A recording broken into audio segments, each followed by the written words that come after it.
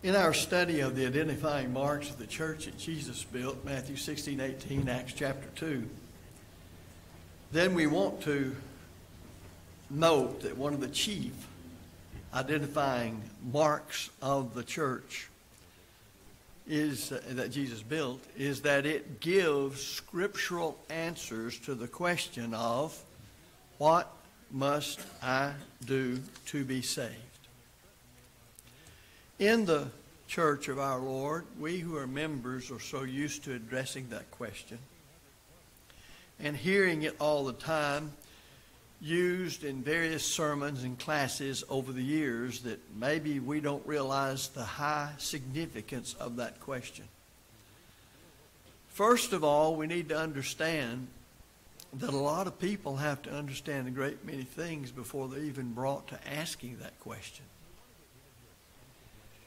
But it is indicative of one who has truly thought of his relationship to God.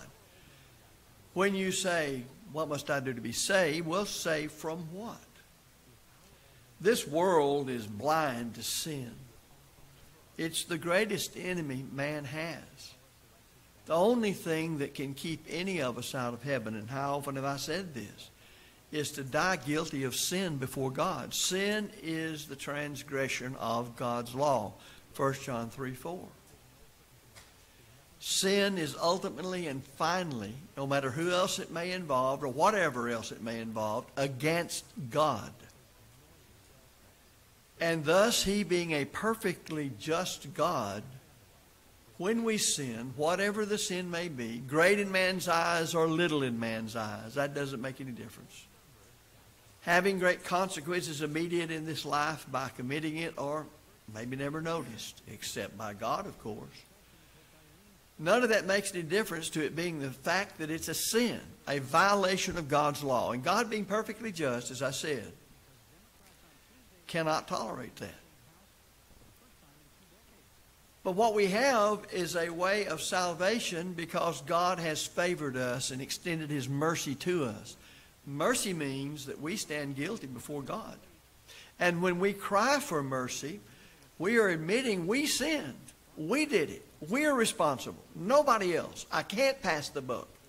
I am where I am is being lost, and all have sinned and come short of the glory of God, Romans 3:23. And the wages of sin is death. It's separation from God in this life. And then if we die unforgiven, eternal separation from God in a devil's hell. So when we think about that, then we must realize that we're saying, what must I do to be saved from sin? For God to save me from my sin. For God to have mercy on me. Because I admit I've sinned. So you see, it takes a while in the teaching of the truth to get people even to that point, to where they know what sin is. The enormity and gravity of sin. The enemy that it is, because it's Satan who goeth around all the time, as diligently as it's possible for that supernatural evil being to do, to get us to transgress God's law and to never find forgiveness, to blind us to the need of forgiveness. So there's a lot to be done before you get a person to the point where he will cry out, what shall I do? What shall we do to be saved? Saved from our sins, saved from the guilt of sin, the eternal consequences of sin. That's what we want. We want peace of mind with God. But if the person doesn't believe in God or the deity of Christ or the Bible is the Word of God, if they don't know what life in the flesh is all about, then there's a lot of work on our part as members of the Church of our Lord to get them to understand, as we're trying to do in these series of sermons on the church and the New Testament identifying marks of it, to know just how God saves us and the need of being saved from our sin and what happens if we die in sin. If you look in Acts chapter 2, the day the church started, those people, though they had misunderstandings of the kingdom and the Messiah and the Jewish people and how they impacted the world and their future and the law of Moses, they still were versed in the Old Testament. They understood a lot of things. And it would be the New Testament revealed that caused them to understand how the Messiah would save them, who he was, how to identify him. And just look at Peter's sermon. And he was standing up with the 11, the other apostles, and they were preaching also. So we see exactly the proofs offered from heaven and among the apostles as men that Jesus Christ of Nazareth is the Son of God. They had a sharp consciousness of what it was to sin. They understood a covenant relationship with God. It was imperfect, but they understood it. There was a lot in their background that prepared them to hear the gospel and say, oh, I see. And I see I'm guilty of sin and I'm separated from God. I'm trying to approach God under a religion that was not meant to be the full approach to God that he wants men to take. And so they understood Jesus Christ of Nazareth was the Son of God. So it took all of that to bring them to the point to where they could honestly say, what must I do to be saved? Now, let's look further into this. The what suggests that there's something required of a man in being saved. Look round about you, as I've said all through these sermons, at the denominations. Most all of them, if not all of them, say there's not a thing in the world that a person is required to believe and do in order to be saved from their sins, sins that are against God, and sins that separate them from God. But nevertheless, in the very nature of the question, what? That something is required of man on his part. And if we want to study further to realize man is a free moral agent, he has the power of choice. He chose to violate God's will, that is to sin, and he can choose to obey God. He can believe the truth or he can believe a lie. He controls his own life, either for good, as the Bible defines good, or bad or evil, as the Bible defines the same. So what? There's something enjoined upon man to do to be saved from his sins against God. Now the word must means that it's not a question of what should I or what may I, but what must I do? It's obligatory. It's inescapable. This is a must. You can't get around it and be saved from your sins. You've got to do it. And of course, the big thing about us is we like to pass it on to somebody else. That's been that way from the garden when Adam said to God concerning Eve, who not long before that he had said, this is now bone of my bones and flesh of my flesh. Oh, how thankful he was. And now he says, the woman thou gavest me, she did give me and I did eat. So he passed the buck. You know, we ought to know how we operate. People talk about psychology. We ought to know how we operate. And there's a tendency that when we're guilty to say it's your fault. Everybody but me, it's your fault. And to pass the buck. But it doesn't work, does it? It's not a matter of option. It's a must. It's inescapable if you want salvation from your sins. That is, if you want God, who you sinned against, to forgive you of your sins, to extend his favor to you, and therefore his mercy.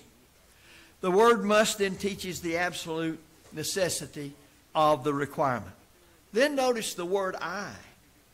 That indicates that it's not what God or Christ or the Holy Spirit or the angels or some other human being must do. It's a personal matter. Whether you do it or don't do it, I must do it to be saved from my sins. Yet there's a lot of things that go along that says, well, if all these folks won't do what I read in the Bible I must do, then that justifies me. No, it doesn't. If the whole world runs after itself and violates God's will, and of course in reality that's what it does, I'm still personally obligated as a human being God created to obey myself, regardless of what anybody else does. All who have any knowledge at all about the Bible knows, of course, that the Godhead plays a part in man's salvation. Each one of the Godhead three having its role, all of that. But you'll see that that is where God does for us what we could not do for ourselves. The love of God, the mercy of God, the grace of God. But as a free moral agent, that's the way God created us. I have to respond personally to what God says. Choose you this day whom you will serve. I have that power. I can choose to serve God or serve false gods or not serve any God as far as something like that's concerned. But I will end up serving Satan if I do as I please and do not seek to please God. We must understand that there is God's part in our salvation, and there's my part, the human part in man's salvation. What must I do? Well, the word do does not mean what I must get, what I must think. It doesn't even mean what I must feel or believe. But notice, it is saying there must be a certain activity on my part to be saved by God. A certain activity, something I must do. Actions I must involve myself in to show my faith in God and His system of salvation, and to show my love of God and the gospel. Salvation then is not a matter of passiveness, but activity on my part to receive what God's done for me that I never could do for myself. So if I want God to forgive me of my sins against Him, then I must realize as a free moral agent, I have a personal responsibility to do certain things. What things? Well, those things set out in the will of heaven. Those things set out in the Word of God. In fact, if you take the word do, D-O, do, out of Christianity, you destroy it. Just read the New Testament about what it means to be active in the Lord, to be faithful to the Lord. In every case, your faith is seen by your activity. And your love of God and the things of God is seen by your activity. James reasons, well, if you're going to show me your faith without your works of obedience, then I'll show you my faith really in the only way anybody can. And that is to do what God said and the way He said it for the reason He said it, to fully obey Him. Same is true of love. That's the reason the love principle never rises higher or sets aside or makes null and void the authority principle. Study in the Old and New Testaments, and you will plainly see that in every case, one manifests his love of God and the things of God by humbling himself and obeying God's will. And Jesus said to the apostles in John 14, verse 15, if you love me, American Standard says, 1901, ye will keep my commandments. The phrase to be saved denotes the purpose of complying with the conditions. What does that mean? Well, it means to be saved is the object sought by the one who says, what must I do to be saved? That's what I'm interested in. I want to be saved from my sins. I know God forgives me and only He can forgive me. So what must I do for God to save me from my sins? So the phrase also suggests that the saving is done by another.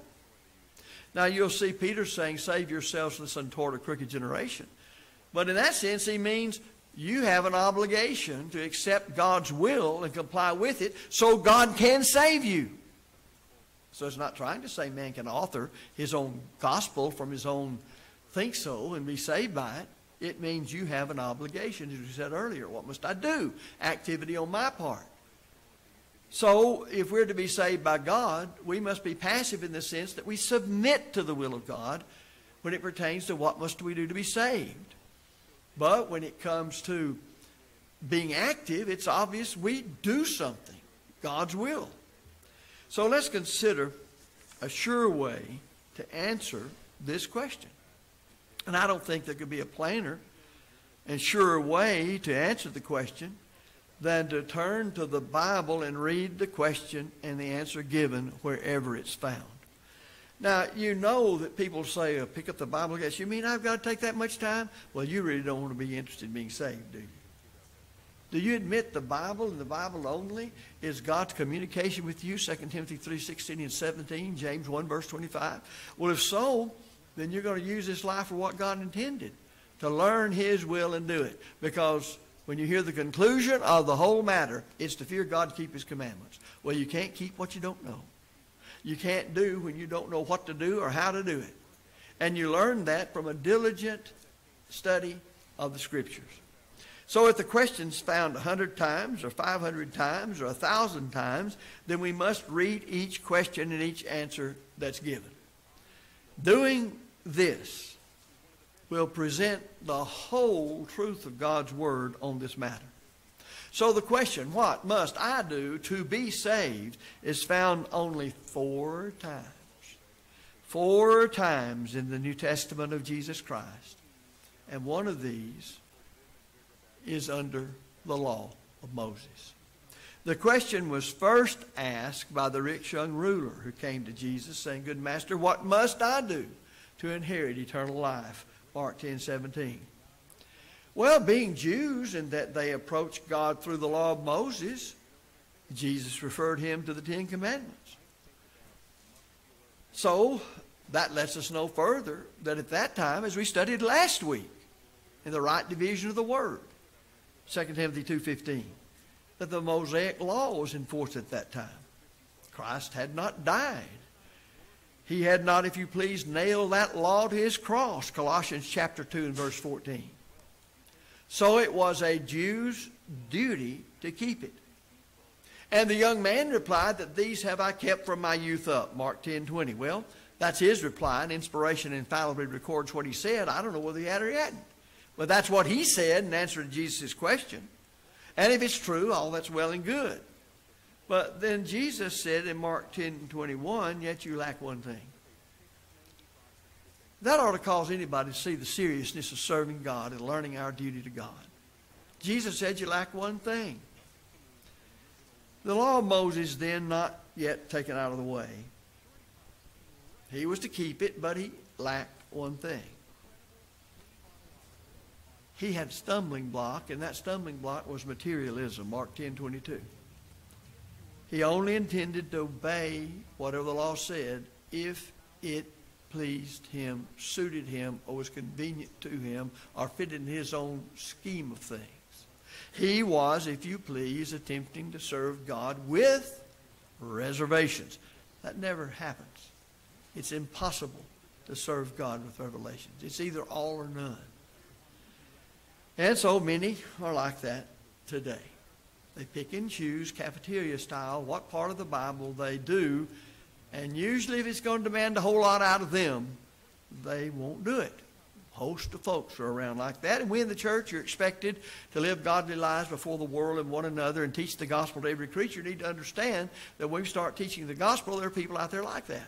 You may study with them for a while until it comes to a point in their life that they just don't want to submit to God. Well, the answer, though, would not be given today, for we're under the New Testament, the new law, the perfect law of liberty. The question, what must I do to be saved, was also asked of the Jews on the first Pentecost after the resurrection of Jesus. And you don't get the answer to them that Jesus gave to the rich young ruler, because they're under the law of Christ. The church is established on that day, and the gospel in all of its fullness is preached on that day. And the gospel is God's power to save in the Christian dispensation. Romans 1:16. So in Acts 2, we read of the Holy Spirit coming upon the apostles to endow them with the divine strength they needed to do the work God had called them to do, or Jesus specifically had called them to do. The object of which then was to guide them and direct them in receiving the truth, whether Jesus taught it or there's more truth to be revealed, and be able to prove it by miracle signs and wonders. Jews from every nation were there, and all heard Peter's sermon as well as the other apostles who preached. And they heard it preached to them in their own native language, Acts chapter 2, verse 6. And if you look in chapter 2, you will see how Peter concluded that sermon. You see in Acts chapter 2 and verse 36 that he says, therefore, in other words, in the light of all this evidence I provided for you, the miracles that came upon us from heaven, with the cloven tongues like as of fire setting upon us, us speaking in languages we never studied, and so on, then the testimony we gave and the scriptures we preached, all of that together, therefore, that all the house of Israel know assuredly that God hath made that same Jesus whom ye have crucified, both Lord and Christ. So it becomes obvious as to where he was going when it came to preach the truth. And then notice the Jews' response in Acts 2 and verse 37. Well, the scripture says they were pricked in their heart. What pricked them in their inward man? What hurt their conscience? Well, they're devout Jews. They are sincerely doing what they know or what they think is right. They don't realize that they need to get off that sinking ship of Judaism that will not serve its purpose anymore. It was a law to bring them to Christ, Paul said in Galatians 3:24, and to Christ they've now come, and they hear then the gospel of Jesus Christ. So they cry out, having been pricked in their heart by the truth, men and brethren, what shall we do? And Peter answers them as believers. They've been persuaded by the truth. Faith comes by hearing, and hearing by the word of God, Romans 10:17. And being believers, Peter takes them and tells them, repent and be baptized, every one of you, in the name of Jesus Christ, for the remission of sins. And you shall receive the gift of the Holy Spirit. Now the question would come up, and I've already answered it, but we'll emphasize it here. Why weren't they told to believe? Isn't the Great Commission, when you read it, doesn't it say in Mark's account, he that believeth and is baptized shall be saved? But they weren't told to believe here. Well, he took them where they found him. It's evidenced by their crying out, that since the truth pricked their hearts, that they believe it. Men and brethren, what shall we do? And Peter tells them, unlike most preachers today, who would have said, well, there's nothing you can do. Don't ever ask a question like that. But they didn't know any better. They just heard the truth preached and realized they had to, as a free moral agent, if they wanted God to forgive them, they had to do something. Well, he tells them plainly to repent and be baptized, every one of you, in the name of Jesus Christ for the remission of sins. That's why they weren't told to believe at that point, because there's evidence they've already believed. So much that they wanted to be saved from their sins. Now, according to Peter, the inspired Peter, baptism, immersion in water, is just as essential as repentance for the remission of sins. That is, for salvation. Salvation requires more than faith. Faith is essential. You don't rule it out. It's necessary. But a person can believe that Christ is the Son of God and you have faith in him. But for various reasons, he may not obey him. So it takes faith and plus baptism to be saved. Salvation requires then more than faith. It requires a change of the inward man. As free moral agents, we must will to change our will to seek after God to do his will. Acts 2 and verse 41. Now you remember in the case of Saul of Tarsus, who became the Apostle Paul, that he asked, what must I do to be saved? In Acts chapter 9. Saul is first mentioned in connection with the stoning of Stephen. He agreed to it, thought it was the right thing to do. Acts 7 and verse 58 and chapter 8 verse 1. And he's mentioned as a severe persecutor of the church, Acts 8 and verse 3. In all of this, Saul thought he was doing right, thought he was serving God. He lived in all good conscience before God, Acts 23 and 1, Acts 26 and 9. So our conscience alone is not a safe guide in religion. Our conscience simply says, feel good. You've lived by the standard you believe God said you should live by. Feel bad. You have violated that standard. But the standard may not be God's will at all. Jacob of old was informed by the brothers of Joseph when they concocted their deceptive action that Joseph was dead, but he wasn't. And yet Jacob had all the experience of one who had lost a son in sorrow. But it was a lie that he believed. So your conscience can react according to what you think the truth is, even when it's not the truth. So we have to be sure that our conscience is operating on the basis of the truth, the whole truth, and nothing but the truth. John 8, 31 and 32. But you can't depend solely on your conscience. Old Jiminy Cricket back in the Walt Disney movie Pinocchio said, let your conscience be your guide. It won't work unless you have been programmed by learning and information what the real standard of truth is. Then it will work. You'll notice in Acts 9, 3 through 5, the amazing event did not save Paul, as some falsely assume. That is the appearing of Jesus to him on the road to Damascus, Acts 9, 6. There was something yet Saul must do, though he was a believer. It's obvious he repented, for he did what the Lord told him to do in going into Damascus to the street called Straight, and there it will be told thee what thou must do. But the gospel's in human vessels, so the Lord appeared to a gospel preacher, and I said, you go there. He's waiting on you. And, of course, Ananias was pretty frightened. But he didn't listen. That is, the Lord did to his objection, told him to go and do what he was told to do. And he did. And he found out that there was this man, blind, and had been fasting for 3 days and 3 nights. Recognizing all those things indicated belief and repentance. So what did Saul lack? Wasn't belief. He had believed. It was not repentance, for he was so penitent that he spent those 3 days blind and fasting, praying, no nourishment. So what did he lack? Paul tells us in Acts 22:16, as he recounts his own conversion. Ananias said, now, why tarriest thou? Rise, be baptized, and wash away thy sins.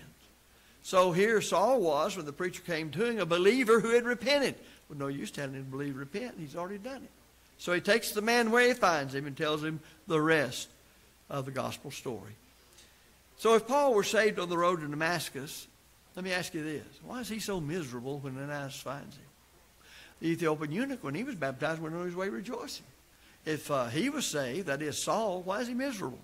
The truth is, he was not saved from his sins until after he was baptized, though he had faith and repented of his sins.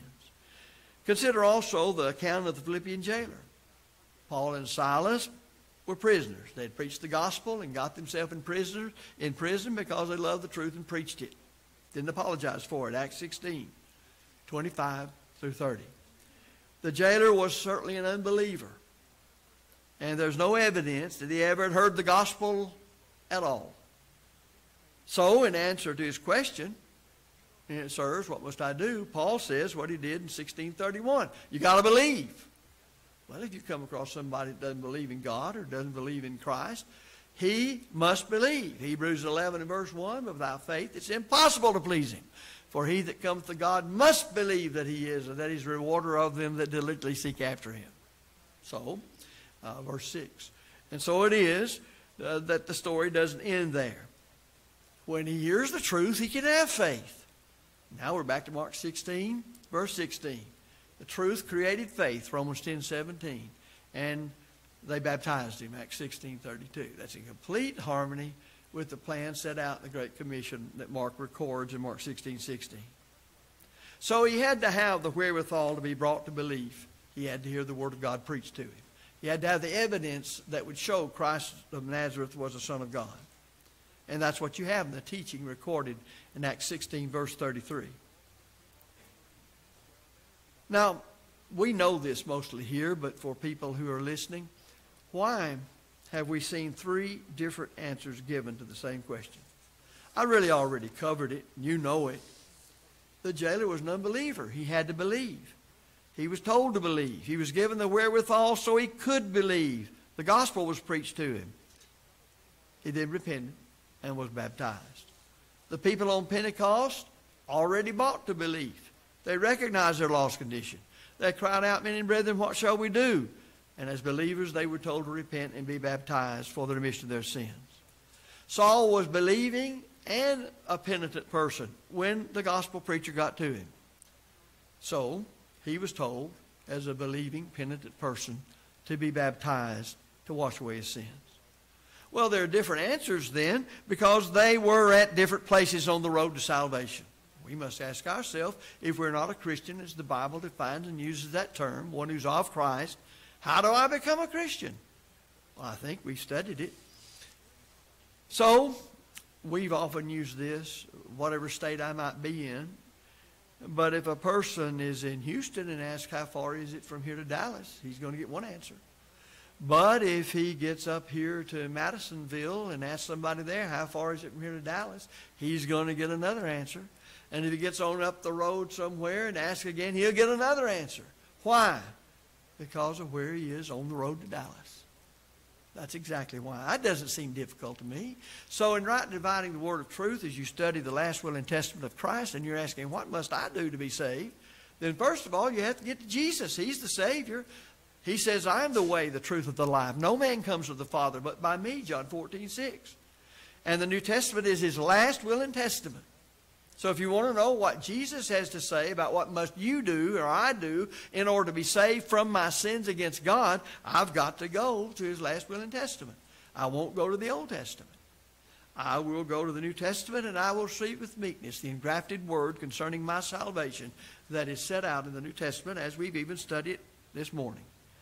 So let us be concerned about where we are on the road to salvation. Are you a believer? Wonderful. You have to believe. But have you repented of your sins? If not, before you can be baptized for the remission of sins, you must repent of your sins. There must be a change of mind. Your will must be broken down to turn from the way you've been living that's sinful and separating you from God, to turn to serving God. Now you're qualified to confess your faith in Christ, Romans 10:10. Now you're ready to be immersed in water by the authority of Christ for the remission of your sins. What must I do to be saved? I suggest to my brethren that as you strive to teach people the truth, just begin with that question. You might even ask the person, well, what did you do to be saved from your sins? Can you tell me what to do to be saved from my sins? There's no way you can raise those questions and dodge the Bible. No way. It gives you a chance to discuss sin, who we sinned against, what sin does to us, and why we should be concerned about being saved from our sins. So a lot of things don't take deep knowledge of the Greek and Hebrew and all sorts of things like that. It takes simply a cursory understanding of the truth because you love the truth, and simply cause people to say, what must I do to be saved? So the answer is, hear the gospel of Christ, believe it, repent of your sins, confess your faith in Christ, be immersed in water for the remission of sins. Then the last thing, be faithful all your life in the church, doing what God says members of the church ought to do. And heaven will be your home when you die. If you're not a Christian, we've certainly studied what must I do to be saved. And so you can be before you leave this building.